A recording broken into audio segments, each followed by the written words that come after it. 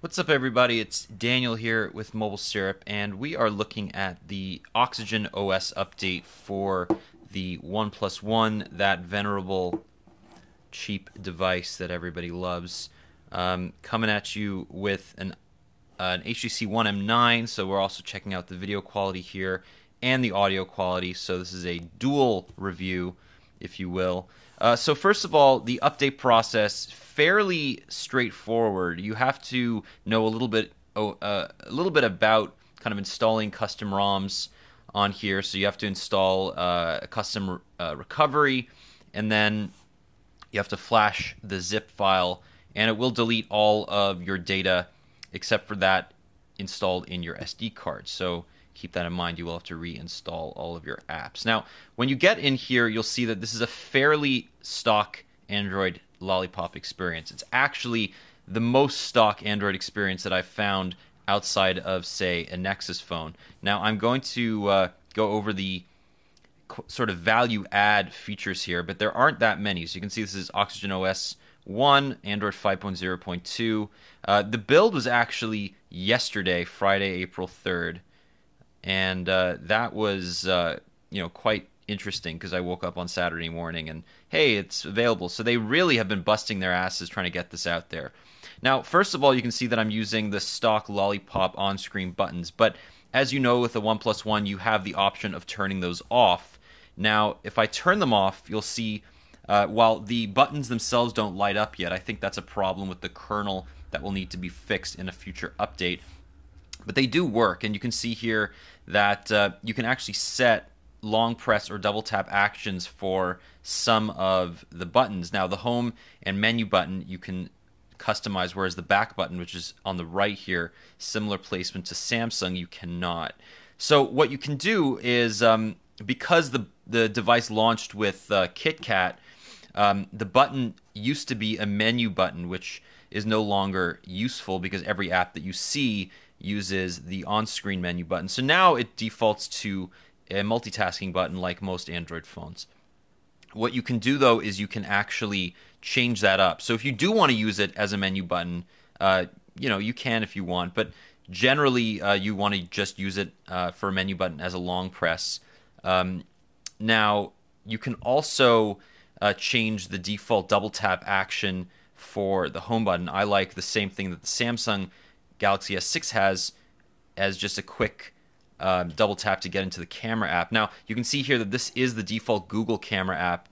This does not have any CyanogenMod software on it, so obviously, because it's not CyanogenMod, it's not affiliated with it. So none of those features like the Next Gallery or the customized Cyanogen camera app are pre-installed here.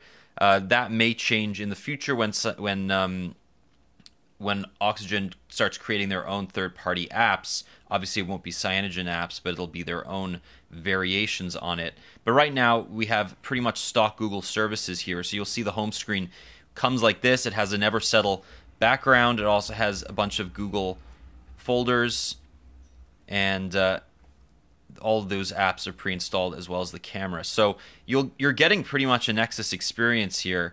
The other thing that you'll want to note is that it comes with its own file browser. I don't know if that's important. I don't think it is, but it's interesting that it taps right into your Google Docs account if you wanted to. Now, all of the icons themselves are taken straight out of stock Android.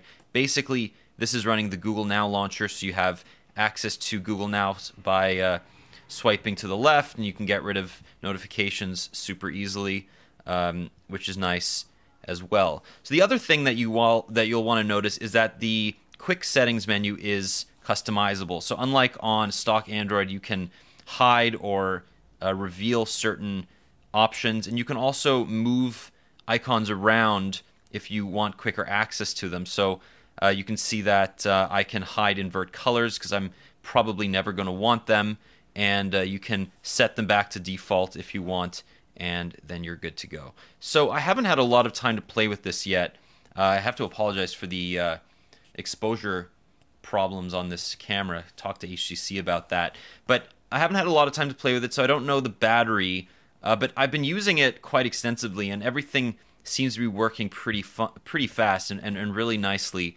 There's been no stability problems that I can see. So overall, if you're looking for a pretty stock, quick lollipop experience on your OnePlus One, this is about as good as you're going to get if you don't want to wait for CyanogenMod 12. And even though it's supposed to come soon, we don't really know when it's going to show up.